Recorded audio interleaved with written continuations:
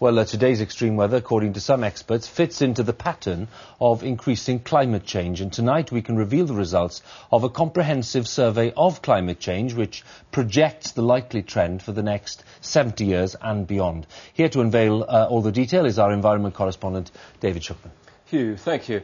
Dangerous gales, but mild temperatures today. Exactly what's forecast for British winters as the climate changes. And tonight, the BBC's own climate prediction project backs that up. We have the first results from the biggest computer study of its kind into the British weather decades ahead.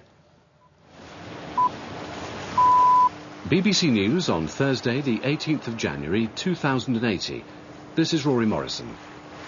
Major flooding has affected large parts of the United Kingdom for the 30th consecutive day.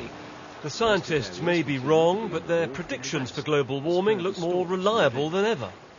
At Oxford University today, I was shown the first results of this massive project. The public were invited to help. The aim to run computer projections of the future climate as many times as possible. More than 50,000 people took part, and each of these lines represents their findings. Together they show one very clear trend, a sharp rise in Britain's average temperature. By 2020, up more than 1 degree centigrade. By 2050, up 2.5. By 2080, up 4 degrees.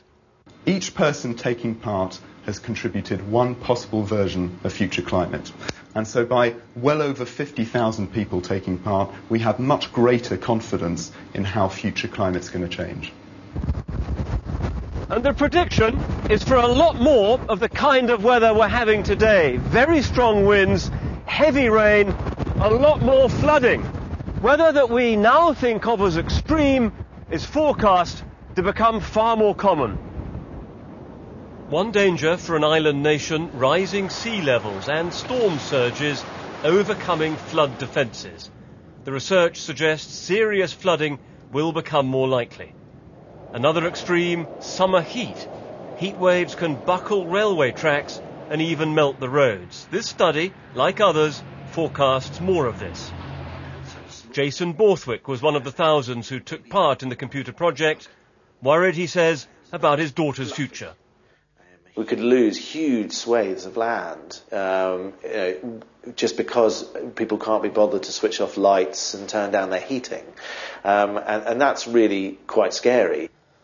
Now, the researchers say there's obviously a margin of error in their results, but what matters is the trend towards a warmer Britain, drier in summer, stormier in winter. You can see the full results in a special programme presented by Sir David Attenborough at 8 o'clock on Sunday evening on BBC One.